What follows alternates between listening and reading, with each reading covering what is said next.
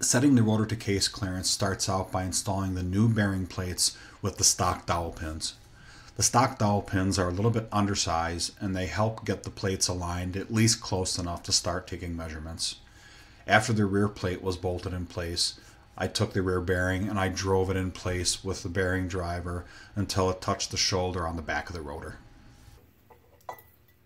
Surprisingly, everything's pretty even. I come up with about 11 thousandths clearance between each lobe of each rotor at the front corner and at the back corner of the case.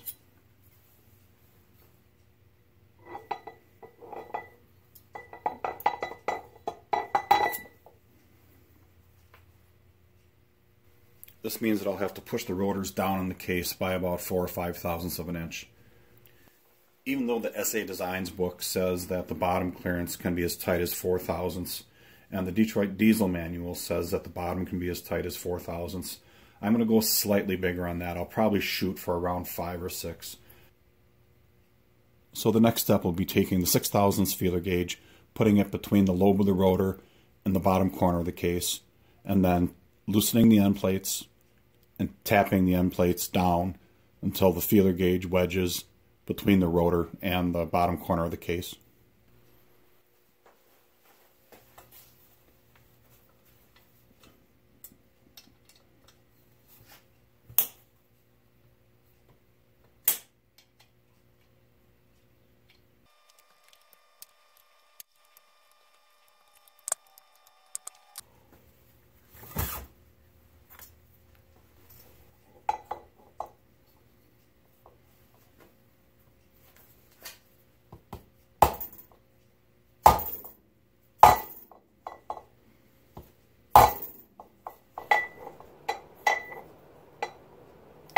Sometimes it's easier when setting the bottom clearance to start out tight and then run your feeler gauge against the rotor in the case.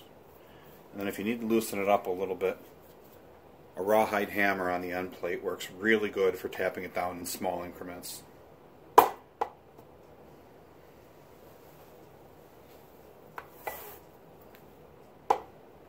Just a little tick is all it takes.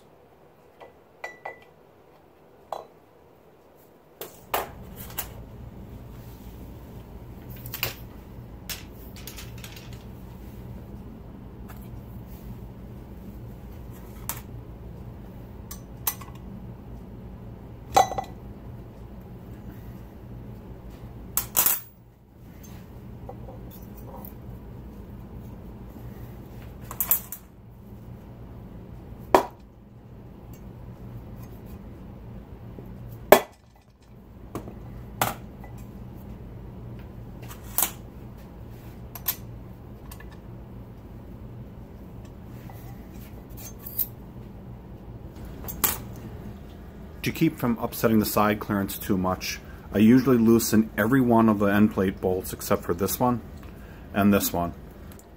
I leave this one tight so that the end plate can't shift left or right while I'm trying to set the bottom clearance. Likewise, when I'm doing the opposite side, this one gets tightened up and this one gets loosened so that when I'm tapping the end plate over, I only shift this corner instead of sliding the plate back and forth. That doesn't mean that I won't have to double check the side clearance again, but this seems to upset the side clearance as little as possible when I do it this way. This is the 4 thousandths feeler gauge just to get my bottom clearance started on this corner.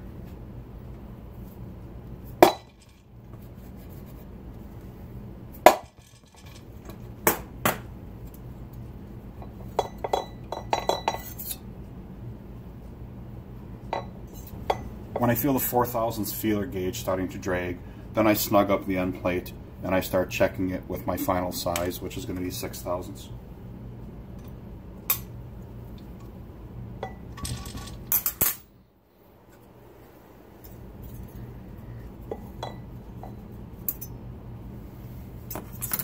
Six is a little bit loose, so I'll check and see if it's tight with 8 thousandths, which it is, so I'm actually getting pretty close.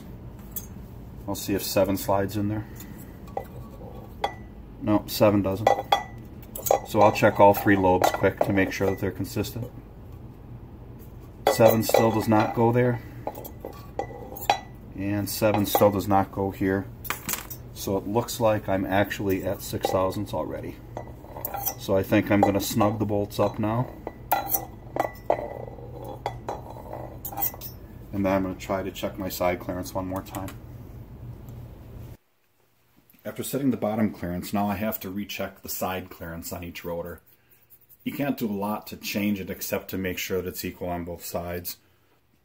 I take my long feeler gauges and I put a red stripe about halfway down. That's going to correspond with the outside edge of the case where the rotor should be being measured. Just to be clear on the procedure for measuring side clearance, you want to measure along all four corners of the case, right here, between the tip of the rotor and the case wall. I slide the feeler gauge in and try to get it to go past the lobe there. It just went past. So this side has side clearance of between 14 and 15 thousandths. And then I do the same thing on the opposite side.